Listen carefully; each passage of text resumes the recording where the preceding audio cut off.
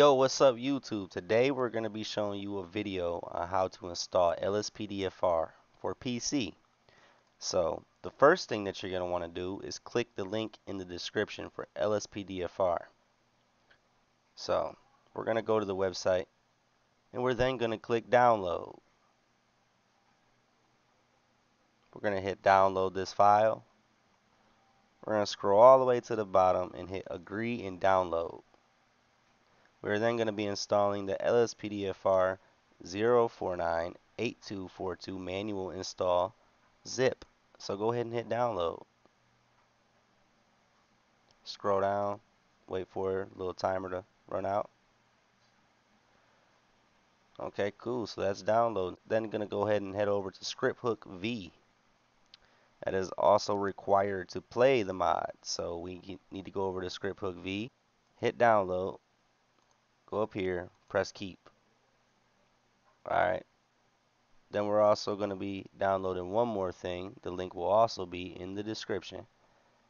We will be downloading Simple Trainer for GTA 5, which is basically a mod menu. So go ahead and hit download.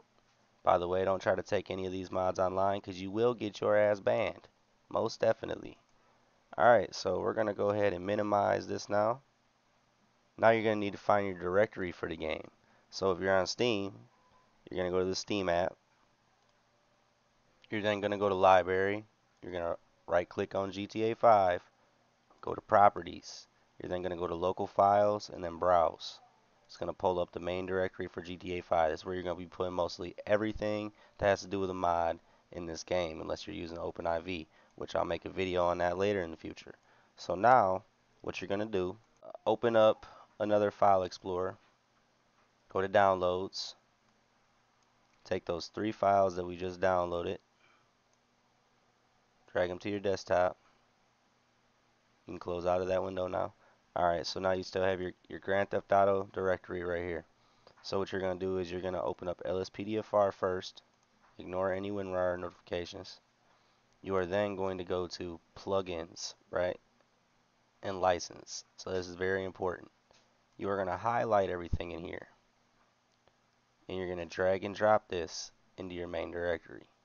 So right now I already have all this. So if I click on plugins, I already have LSPDFR.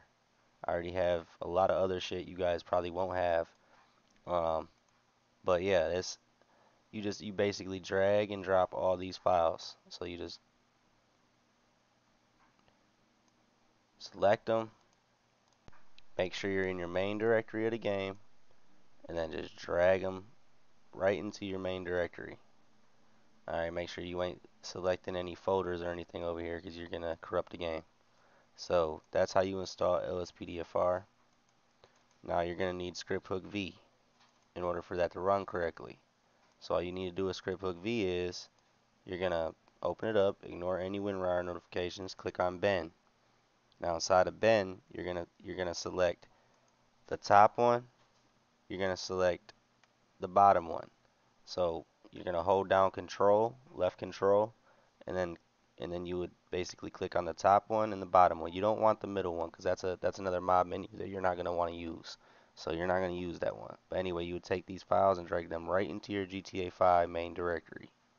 That's how you install script V. Alright, the next one is going to be Simple Trainer. Alright, so what you do with the trainer is you can always read these readmes too if you're getting confused about anything. It's they explain inside the readme.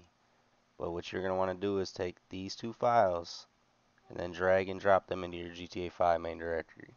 Now that's going to give you all 3 of these mods that we discussed today, alright? LSPDFR latest version, script V so that way it could operate correctly, and then the Simple Trainer.